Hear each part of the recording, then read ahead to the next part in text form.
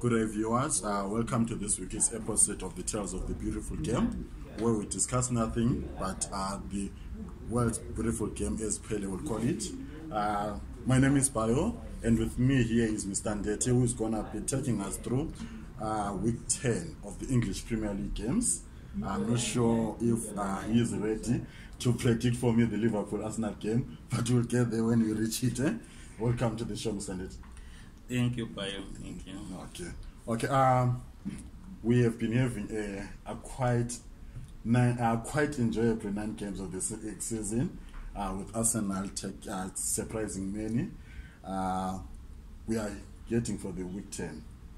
Yeah, we're getting ready for week 10. Other games were postponed because of the passing of the Queen of England. So it's like it's week 9, but yeah, it's week 10. So yeah. It's quite exciting.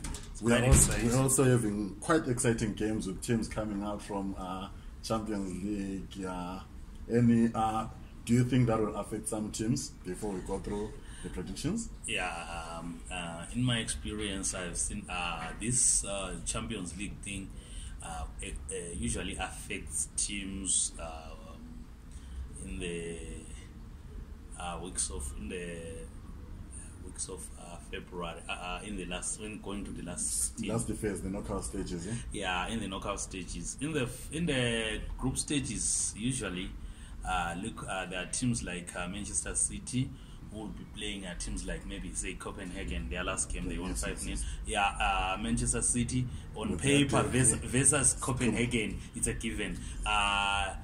Manchester United versus Omnia on paper, it's a given. Look, Arsenal were playing, what is the name, Porto Glimt. On paper, it's another given. So yeah, even the lineup going, the lineup Arteta selected last night, he could tell you that he knows that this team is not a team that is, it's a lightweight. So.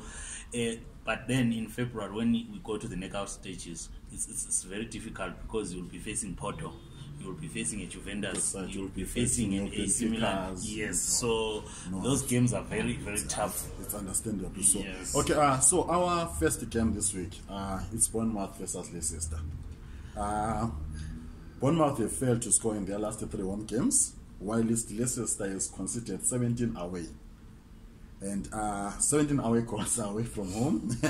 And all their 4 away games have seen both teams score.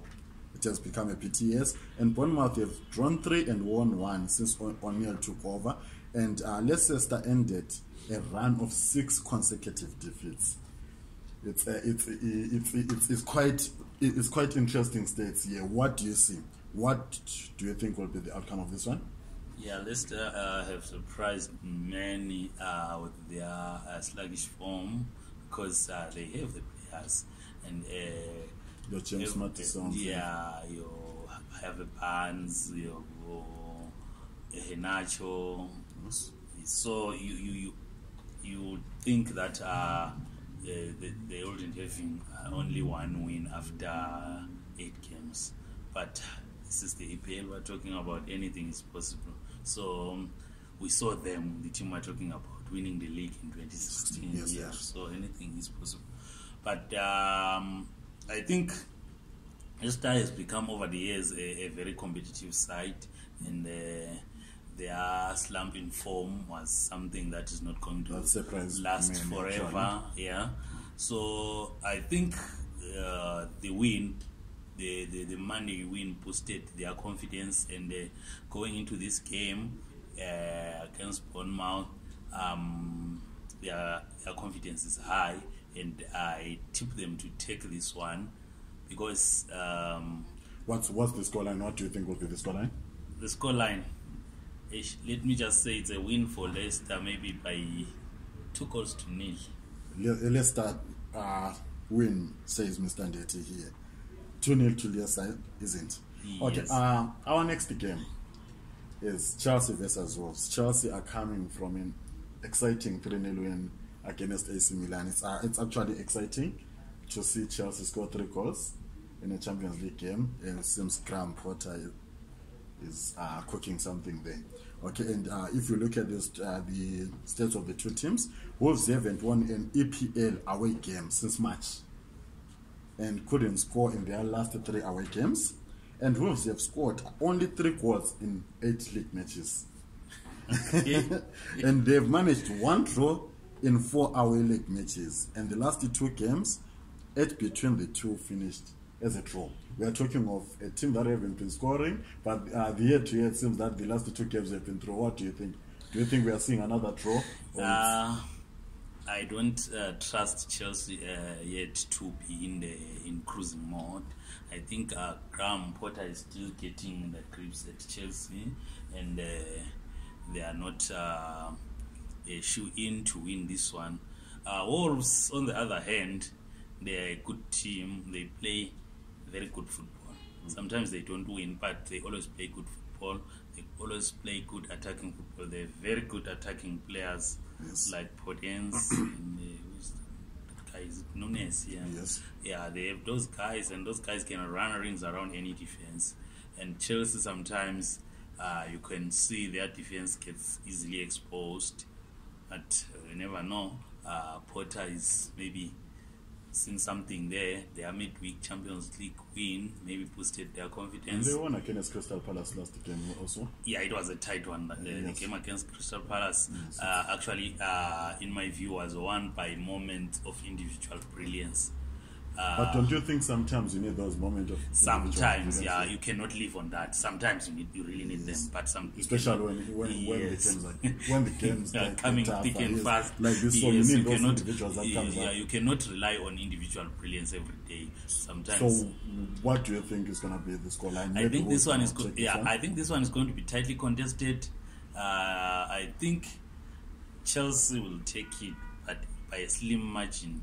Both teams will score, in my opinion, and the Chelsea will take it by a slight margin, maybe 2-1. Okay, a 2-1 win. Yes. For Chelsea, you say? Yes. Okay. The next one, Haaland FC versus Southampton. Oh, sorry, Man City versus Southampton. Okay, Man City. You're right. Man City versus Southampton. Okay. To my view, it's now turning out to be the Haaland FC side. Okay. City has failed to score twice. City failed actually to score twice in EPL last season. And in one of those games that they failed to score, it was against Southampton, whom they are playing tomorrow, yes. And Man City have scored 3 or more goals in 8 consecutive EPL home games. And they average 5 goals per home EPL game. This is stunning. While it's been a year since Southampton kept an away league clean sheets, City are the only side unbeaten this season. The stats favors Manchester City. Everything seems to be going Manchester City's way. What's your take on this one? This one, if it was, if there was nobody called Haaland, yes, we will spend a lot of time on it and assessing the stats. But Haaland is a masterstroke for City. So because he's human, they actually is a joke on the online that they are petitioning the government to stop him from playing because he's a robot, but we know he's human. It's just a joke. So maybe one day he will forget his rules, but if he doesn't forget his rules, do you think it's anytime soon? Not anytime soon. I don't see it happening anytime soon. Not anytime soon, eh? Yeah, but he was pulled out at the break in the midweek Champions League game. I don't know if it had anything to do with the game plan I've seen Pep doing that in the Champions League. Yeah, he already had done his job. So I suspect he was pulled out because the game had already been won. What's the scoreline? So I think he will be there and will be doing his thing, and this one I'll say 4 or more goals, City win. Another trick for Haaland, do you think? Probably. Cannot be ruled out, but he's going to score. He's a shoe-in to score, even if it's not a hat-trick. So, 1,000 rand Haaland to score. It won't even pay you 50 rand. Okay, let's move on. Haaland to score 10,000 will give you 500. If 1,000 can't give you 50. Okay, let's move on. Then our next one, it's Newcastle versus Brentford one. Newcastle have been level at halftime 3 of their last 4 games, and Newcastle are unbeaten at home, and Brentford are winless away. Yeah. Some other time when I was here, I said to my host that the problem with draws is that they give you an illusion that I'm not losing. So maybe you will find you feel comfortable. You feel comfortable little to fix because you are not losing. But actually, draws are as good as losses. So Newcastle's problem is they came comfortable with draws. Yes. I will come to that later in another petition. I'll tell you about draws. Okay, Newcastle, since they became under new owners, they want to be the new big thing, but they are still far away from that. Brentford is very stubborn. But they haven't won any game. Yeah, and they are winless away this season.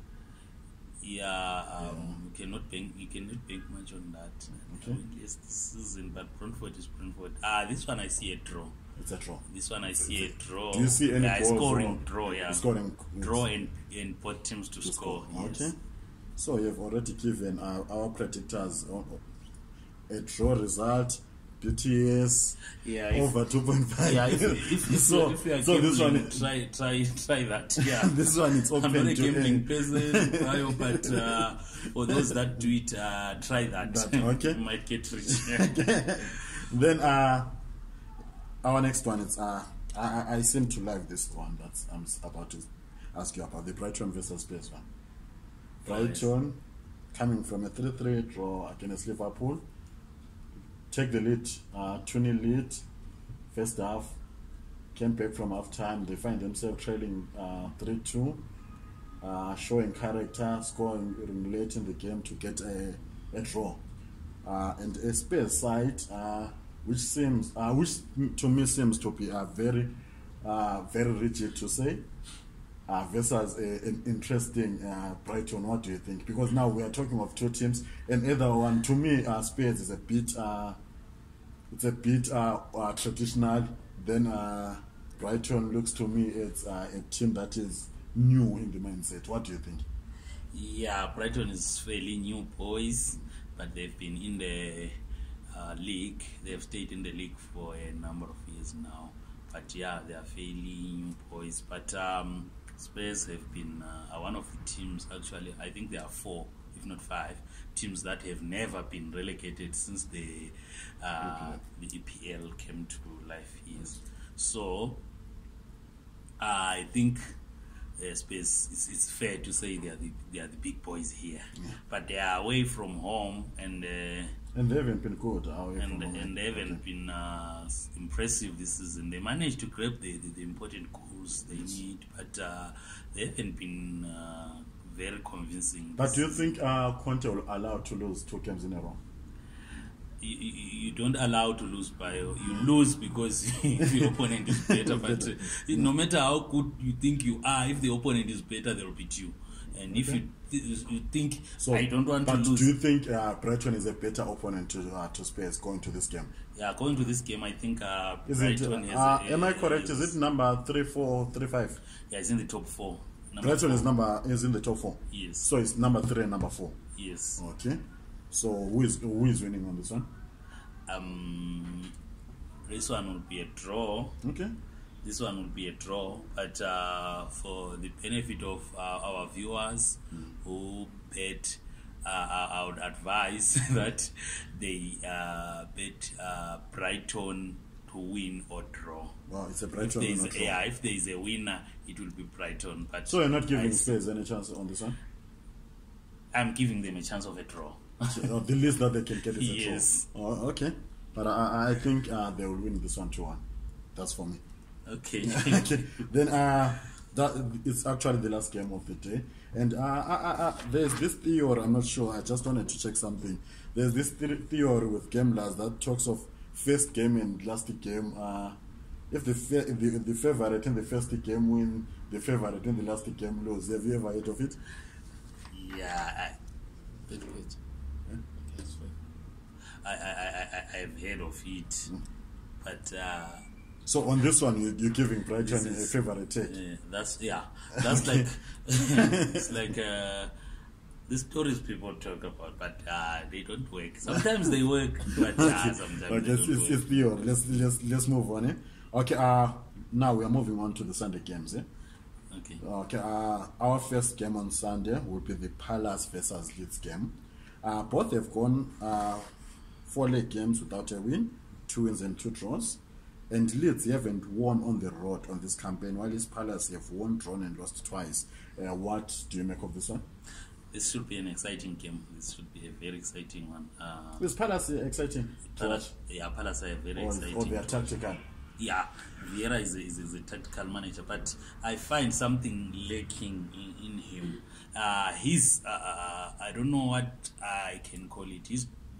His players' concentration in the last 10 minutes of the game is suspect. It's a suspect. I have last season I counted 6 games where either they conceded a goal that condemned them to defeat or an equalizer in the last 10 minutes.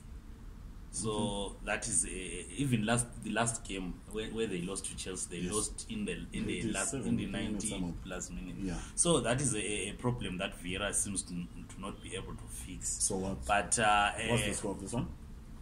I tip Palace to win this one. Leeds are a good side. They are going to give them a tough time. They are also going to score. So I'll go with a Palace win plus BTS. Both teams will score, but Palace will take this one. Okay, great. Let's move on. West Ham versus Fulham. I think it's the London derby. Yes. Inconsistent Fulham travels across town to the London Stadium without their talisman Mitrovic, who has scored nearly half of their league games. They are going to this game without their main man. And West Ham won their last 6 head-to-head matches, with their last loss to Fulham as far as 2004. And Fulham goes to this game without Mitrovic, and they haven't beaten West Ham as far as back as 2004. Do you think a surprise is on the card on this one? No, I think this is back to settings for Back to Fulham. settings. Yeah, Fulham looked very stubborn in the first few games. Okay. Maybe they were securing points so that when the fighting, the Gets relegation tough. fight gets tough, they will be having some in the pack. But look, West Ham are seasoned campaigners in the Premier League. They seem now to know to stay in the safe zone in the league. Even 2 seasons back, the other season, managing a European place. So West Ham, I tip them to easily take this one. Okay, it's a straight win to West Ham. Straight win, they will win 2-0. 2-0 to West Ham, okay? Then Arsenal versus Liverpool. Yeah, the big one. Yes, the very big one, actually. Michael Arteta is doing wonders there. Log leaders, Arsenal, we have a joint second best defense so far. Welcome Liverpool, we haven't won on the road this season. Arsenal have won all 4 league games they played at the Emirates Stadium, with both teams scoring. And Liverpool has, however, won on their last 3 visits to Emirates with clean sheets. It's a tricky one. It's an exciting one. Arsenal, I won't say they will stay in that position for a very long time, but they know that if they lose this one, it will be difficult to get that position won again, because if Man City win on Saturday, they will top the league. Then if Arsenal fail to win against Liverpool, it will be difficult for them. So what do you think? Do you think it's already the pressure is already there to the Gunners, or it's still early to say no, even if Man City win? Before we go to this prediction, it's generally thinking, do you think if City win on Saturday, it's going to put pressure on Arsenal on Sunday? A City win, is it going to put Arsenal under pressure on this Sunday game? No, not really. I think Arsenal, rather than pressure, they have confidence. No one gave them a chance. If you told me, even if you told me at the beginning of the season that by week 10, Arsenal would be on top of the league and leading Liverpool by a significant 9 points, yes, I would have told you that you're crazy. But look, that's what is happening. So that should bring confidence instead of putting anyone under pressure. Okay, so a City win won't affect an Arsenal. No, it shouldn't affect them. It shouldn't affect them. Yeah. Okay, then a Liverpool loss. What do you think it will do to Jurgen Klopp and his boys, who seem to be struggling? Actually, they are struggling because they are not winning games. They've been throwing off late. So, if they lose against Arsenal, or what do you make of? Yeah. Now, if you lose against Arsenal in the league, no matter who you are, you know that you lost to a big team. So if you are to build your season around losing against Arsenal, then you might get something wrong, because losing to Arsenal, losing to Manchester City, losing to Liverpool, losing to even Manchester United, yes, to Chelsea, you no matter who you are, you know, going to those teams, you no matter who you are, you can lose. So to Liverpool, it's not going to be a big deal if they lose. It's going to be a big deal because they need the points more than Arsenal at this point in time. And if Arsenal win against Liverpool, to me, they will automatically say to Liverpool, "You are out of this league race." Okay, then let's go on. What's your prediction on this one? Yeah, I'm saying Arsenal will take this one. Clean. I see a tired Liverpool. I see their key players bent out, and I see the Arsenal's young guns blazing. I see them. They are very confident. Their confidence is very high. Yes. So if they really focus and forget about Manchester City, materially, Manchester City is better than everyone. Yes. Even I think in Europe could be said to be better than everyone in terms of manpower on the field. So they shouldn't worry about Manchester City. They should focus on Liverpool, and if they are focused and they get the Arteta gets his tactics right, this is a straight win for Arsenal. Oh, this is a straight win for Yes. Arsenal. Okay. If you want to say the goal, the score line. Yes, if you have one in mind, you can help. Yeah, I think a 2-0 in favor of Arsenal will be safe. So, Bobby Firmino won't score this one. He has got a good record against Arsenal, you say. Mohamed Salah won't score. He's also got a good record against Arsenal. Sadly, Sadio Mane is not there anymore. But these two have always scored against Arsenal. So you're saying a 2-0. Do you think Liverpool won't get even a consolation? Yeah, the records sometimes tumble. I'm looking at the form. Yeah, sometimes the records work. But now I'm looking at the current form and the performance. The Arsenal defense is good. The only team that managed to score more than 2 goals, they've actually conceded more than 2 goals only 3 times this season. And against Leicester, where they won. Okay, for time factor, this we can have it the whole day long. Yeah. Okay. So the defense is good. I think. But I'm not sure about Gabriel. Yes, Salib I can see, but Gabriel I'm not sure. Everton versus Manchester United, okay? Everton play host to a United side coming from a derby lesson actually. That was a derby lesson for them, and after 4 consecutive, they've been riding high. They've won prior to the City game. They've won 4 games, finding themselves to going 6-1 up to 80 something minutes, scoring 2 late goals by Marshall. And in Everton side that haven't lost that lost first 2 games. Lampard side started slowly to say, but they are now starting to pick up. They're starting to pick up the point. They are playing a Manchester United side, which is less convincing as well. What do you think? Everton are picking up their form now. They are picking points. They won their last game. They are at home in this one. Yes. Manchester United have a good tactician, Ten Hag.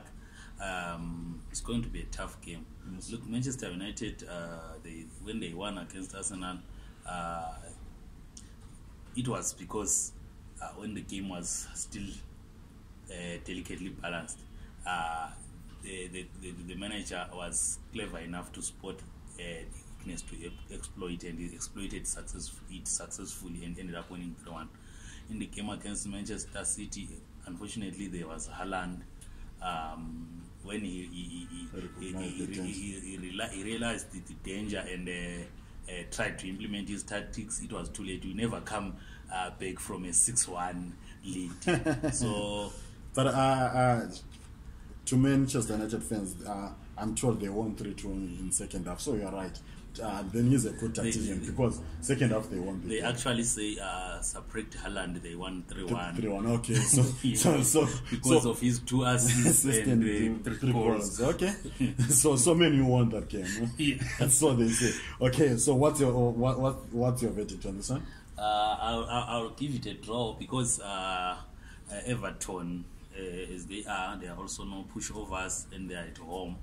And Manchester United is not yet polished, and the reason why I'm talking about the late win against Arsenal and the late surge against Manchester City is to show that this coach, the coach is still learning. He reads the game and makes substitutions accordingly. He doesn't have a team yet that he can send out and say, no, I trust you. But for 80 minutes. I respect him for so long. I think we are seeing a new Marcus Rashford. Even Marshall is coming here and there. So I think going forward we'll see a different Manchester United. Our last game of Sunday, it's Everton versus Manchester United. Then we move on to the Monday game, which is Nottingham Forest versus Villa. Nottingham Forest. 2 teams with Champions League that Arsenal don't have. So what do you think of this one? Yeah, Champions League winners actually. Former Champions League winners. when maybe you were not born yet. Yeah, okay. But history is there for us all. Okay. So what do you make of this game? Yeah, this is going to be a tough one.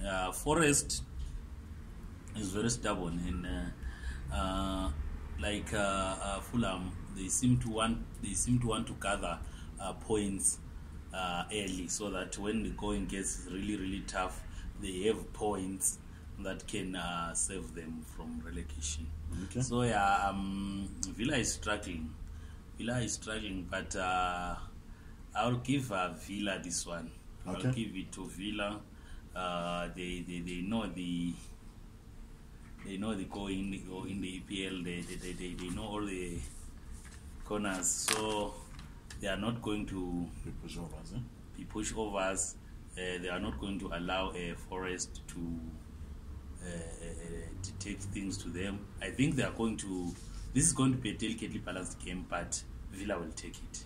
Okay, Mr. Ndeti, thank you very much for your time, and most important, for giving us a fairly balanced analysis on these weekend games. And looking forward to seeing you again in our programs. Thank you very much, sir. Okay, thank you, bye. Thank you very much. Okay, to our viewers at home, thank you very much for tuning on to us. Don't forget to subscribe on Tales of the Beautiful Games. Thank you very much. Bye.